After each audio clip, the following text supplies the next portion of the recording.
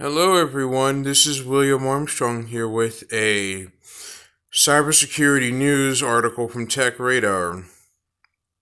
In 3, 2, 1. This article is written by Joel Khalili and it's published 8 hours ago. This new malware doesn't even need a connection to infect devices. Ramsey malware is capable of jumping the air gap. I'll explain it. Researchers have discovered a new and advanced form of malware capable of bypassing even the most strict security measures. Identified by cybersecurity firm ESET, the newly discovered Ramsey malware appears to have been designed expressly to infiltrate air-gapped devices and networks which are considered near impossible to breach. Having infected a machine, the malware reportedly scrapes Word, PDF, and zip files along with other sensitive information before lying in wait for an opportunity to transport data out of the closed system. Basically, it just means that there is a type of malware called the Ramsey malware that is capable of leaking data from a closed system that is behind an air gap to spread infection. Back to the article. Air gap networks. The practice of air gapping allows businesses to isolate networks or individual computers from the wider corporate network and also the public internet. This most stringent of security measures is used primarily by large enterprises and government entities to safeguard highly sensitive documents, intelligence, and intellectual property.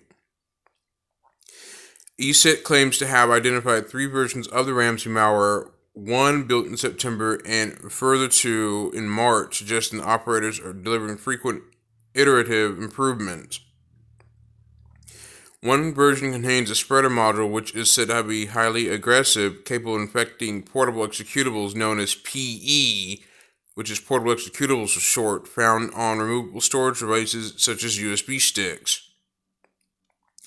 Researchers have believed this is the mechanism by which the malware is transported onto isolated devices and networks. It is not yet clear how Ramsey is able to extract data from air-gapped environments with which the malware operators have no way of communicating remotely. ESET researcher Ignacio Sanmillion has suggested a hacker might compromise an internet-connected device used to transfer files to air-gapped systems, which then can be used to perform exfiltration or else might have physical access to the infected network. Although the malware has not been formally attributed to a cybercriminal group, Samilian believes Ramsey shares common qualities with Retro, a malware strain developed and operated by South Korean syndicate Dark Hotel.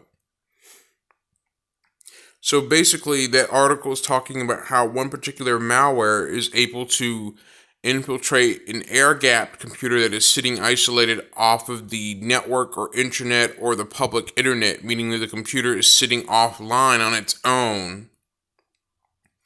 And this malware can jump that air gap through a USB stick plugged into the machine that has the malware that obviously creates a portable executable file on the flash drive, and then it automatically launches on the air-gapped computer, able to grab sensitive documents and information out of the air-gapped computer, and then when it's transported back to a computer with an internet connection, it automatically will start leaking that data out over the internet. But the air-gapped computer has no internet connection to it, meaning that cyber attackers cannot simply gain remote access to that air-gapped computer because it is offline, air-gapped, isolated.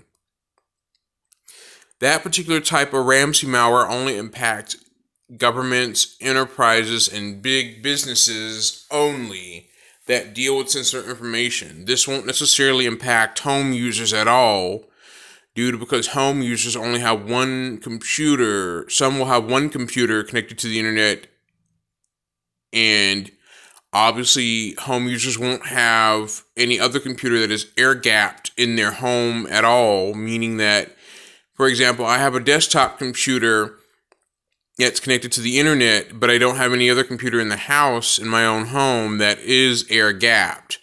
So this wouldn't apply to me at all.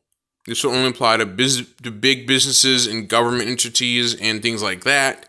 But home users seem to be not affected by this, because I read the article in Tech Radar and that's what it turns out to be.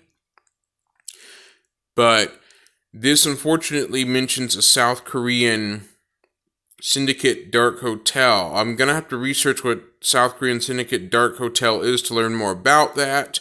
And when I learn more, I'll report back in a video. But anyway, thank you for listening, and William Armstrong signing out. Take care, and I will see you next time. Bye-bye.